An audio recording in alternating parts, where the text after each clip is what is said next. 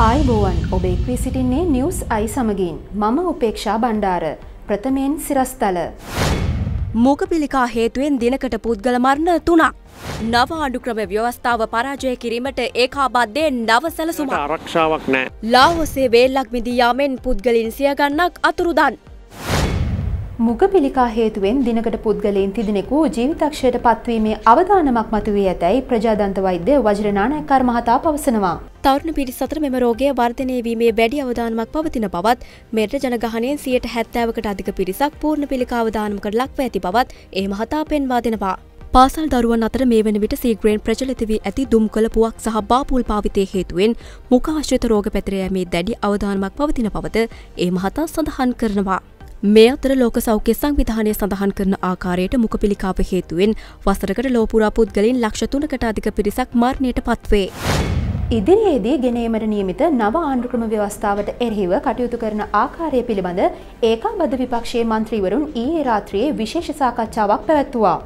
ඒ හිටපු ජනාධිපති මහින්ද රාජපක්ෂ මහතාගේ ප්‍රධානත්වයෙන් මේ ආණ්ඩුව ඡන්ද තියන්නේ නැහැ. මොකද එක ඡන්දයක් තියලා මේ ආණ්ඩුව ඇනගෙන ඉන්නේ. ආණ්ඩුව දැන් බලන්නේ කොයි වෙලාවේද අපි ඡන්ද නොතිය මොකක්කෝ කූට උපක්‍රමයක් යොදාගෙන කොහොමද අපි ඉස්සරහට යන්නේ කියලා. විශේෂයෙන් අපි ගත්ත තීන්දුවක් තමයි මේ ෆෙඩරල් ව්‍යවස්ථාව සුවන්දිරන් മന്ത്രിතුමත් ජයම්පති മന്ത്രിතුමත් විතරක් එකතු වෙලා Tamanට ඕන විදියට මේක හදාගන්න මේ රට බෙදන රට කඩන ව්‍යවස්ථාවක් මේ ගේන්නේ. ඒක වෙනුවෙන් අපි 3-2 බහුතරයක් ගන්න බැරි වෙන්නත් ජනමත විචාරණයකට යන්න මේ සියලු කටයුතු වලට අපි ලෑස්ති වෙනවා ඒකාබද්ධ විපක්ෂය හැටියට. ප්‍රෝඩාකාරී ව්‍යවස්ථාවක් මේ රටට ගෙනල්ලා ජනතාව මේවාසික මිනිසුන් හැටියට බවට පරිවර්තන කරන්න යනවා. වංචාකාරී ව්‍යවස්ථාව පරාද කිරීම සඳහා අවශ්‍ය කටයුතු ක්‍රියාත්මක කරන්න අපි සූදානම් කියන පණිවිඩය තමයි අපි දීලා තියෙන්නේ. ආණ්ඩුව දැන් හුඟක් මට්ටු වෙලා තියෙන්නේ. අපිත් මට්ටු කරලා තියෙනවා. මහ ජනතාවත් මට්ටු වෙලා තියෙන්නේ. ඉතින් ඒ නිසා ආණ්ඩුව ගැන නම් කතා කරලා වැඩක් නැහැ. නව ආණ්ඩුක්‍රම ව්‍යවස්ථාව සම්පාදනයේ සම්බන්ධයෙන් පත් කරපු විශේෂඥ කමිටුවේ අත්සන් හොරට ගහලා කියලා හෙළි වෙලා තියෙනවා. ඒ නිසා මේ පිළිබඳ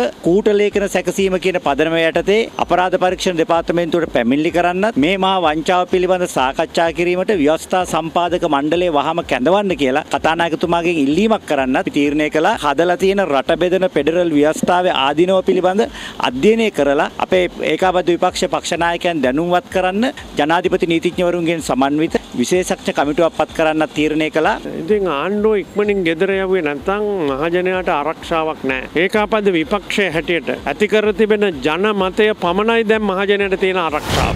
අග්නිදිග විශ්වවිද්‍යාලයේ සිසුන් ඊයේ කොළඹ පවත්වන ලැබූ ජනතාව දැනුවත් කිරීමේ වැඩසටහනකට පොලිසිය විසින් පහර දුන් බව අන්තර් විශ්වවිද්‍යාල ශිෂ්‍ය බල මණ්ඩලයේ කැඳවුම්කරු ලහිරු වීරසේකර මහතා චෝදනා කරනවා.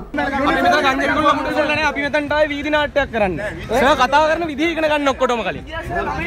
සර් ඇයි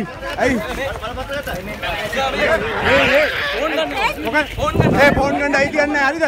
ෆෝන් ගන්න අයිති යන්නේ. බලන්න අපි ආවේ මෙතනට වීදි නාට්‍යයක් කරන්න.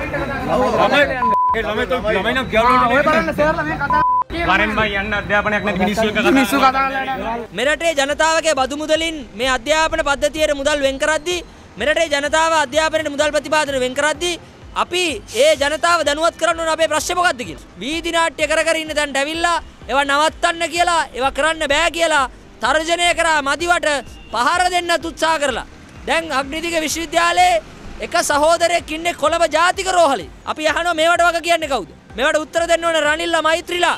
අපි ඔය විශ්වවිද්‍යාලයට ගන්න විශ්වවිද්‍යාලය ඇවිල්ලා හිටපු අය අරගල කරා. උසස් පෙළ විභාගේ ප්‍රතිඵල වැරදිලා අරගල කරන්න සිද්ධ වෙච්ච සමාජයක් මේක. ඊට පස්සේ විශ්වවිද්‍යාලය ඇවිල්ලා දැන් ඉගෙන ගන්න අපිට අරගල කරන්න සිද්ධ වෙලා තිනවා. මේ ඇවිල්ලා තියෙන වෙන මොකවත් ඉල්ලන්නේ නෙවෙයි. අසාධාරණ විදියට පන්ති තහනම් කරපු අයට ඉගෙන ගන්න අවස්ථාව දෙන්න. ඔවුන්ට විභාග ලියන්න දෙන්න. අපි අහනවා අපි වැරදිද? අපි විශ්වවිද්‍යාලෙක ඉගෙන ගන්න. අපි උපාධි පාඨමාලා සම්පූර්ණ කර බලාපොරොත්තු ඇතුව අපේ අම්මා තාත්තගේ බලාපොරොත්තු ඉෂ්ට කරන්න තමයි විශ්වවිද්‍යාලය. මේ කවුරුත් ඇවිල්ලා අම්පාරේ ඔළුවෙල් විශ්වවිද්‍යාලේ දාලා ඇවිල්ලා මේ කොළඹ වාඩි වෙලා ඉන්න නිකන් නෙවෙයි. අපි අහනවා මේ සහෝදර සහෝදරයන් මොනවද හම්බෙන්නේ? රැට ඇවිල්ලා පොලිසියෙන් තර්ජනය කරලා යනවා. ඒවා තමයි අපිට හම්බෙන දේවල්. ආණ්ඩුව දැන් අපේ ප්‍රශ්න වලට උත්තර දෙන්නේ පොලිසිය ධම්මලා මේ විදිහට පහර දීලා නම් ජනතාව දැනුවත් කිරීමේ ක්‍රියාමාර්ගයක් වගේ එකකදීත් ආණ්ඩුව සැරසෙන්නේ ආණ්ඩුව සූදානම් වෙන්නේ මර්ධනය කැඳවන්න නම් අපිත් ආණ්ඩුවට අනතුරු අඟවනවා. ඉදිරි සති 2-3 විතරයි ආණ්ඩුවට දෙන්නේ මේ විදිහට සෙල්ලම් කරන්න. පුළුවන් සෙල්ලමක් දාලා පුළුවන් නම් මේවා නවත්තන්න කියලා අපි අද අභියෝග කරනවා. මීළඟට විදෙස් හා ක්‍රීඩා පුවත් සමගින් සචිනි රණසිංහ. ලාओසේ ජලාශයක වේල්ලක් බිඳී යාම හේතුවෙන් පුද්ගලයන් 100කට අධික පිරිසක් අතුරුදන්ව තිබෙනවා. එහිදී මේ වනතුරුත් ගණනය නොකළ ජීවිතහානි රැසක් සිදුව ඇති බව එරට විදෙස් මාධ්‍ය වාර්තා කළා. ලාओසේ අට්ටාපු ප්‍රාන්තයේ නාම් රොයිවේල ඊයේ රාත්‍රියේ මෙලෙස බිඳී යාමට ලක්ව ඇති අතර එහිදී ජලය ඝන මීටරයට බිලියන 5ක ප්‍රමාණයක් එකවර නිකුත්ව ඇති බව සඳහන්. එම ජල ගැල්මෙන් පුද්ගලයන් 6600කට පමණ තම වාසස්ථාන අහිමි වී තිබෙනවා. එසේම එරට අග්‍රාමාත්‍යවරයා අනතුරු සිදු වූ ප්‍රදේශය නිරීක්ෂණය සඳහාද සහභාගී වුණා. සංචාරක දකුණු අප්‍රිකාව සමග පැවැත්වෙන තරඟ 5කින් සමන්විත එක්දින ක්‍රිකට් තරඟාවලියේ නායකත්වයට ඇන්ජලෝ මැතිව්ස් නම් කර තිබෙනවා. නම් කරන ලද ශ්‍රී ලංකා සංචිතය ඇන්ජලෝ මැතිවුස්, දසුන් ශානක, කුසල් ජනිත් පෙරේරා, ධනංජයද සිල්වා, උපුල් තරංග, කුසල් මෙන්ඩිස්, තිසර පෙරේරා, නිරෝෂන් දික්වැල්ල, සුරංග ලක්මාල්, ලහිරු කුමාර, කසුන් රාජිත, අකිල ධනංජය, ලක්ෂාන් සඳකැන්, ශෙහාන් ජයසූරිය යන අයයි. ප්‍රවෘත්ති සමාප්තයි. වැඩි විස්තර සඳහා පිවිසෙන්න www.newsai.lk අපගේ වෙබ් අඩවිය වෙත.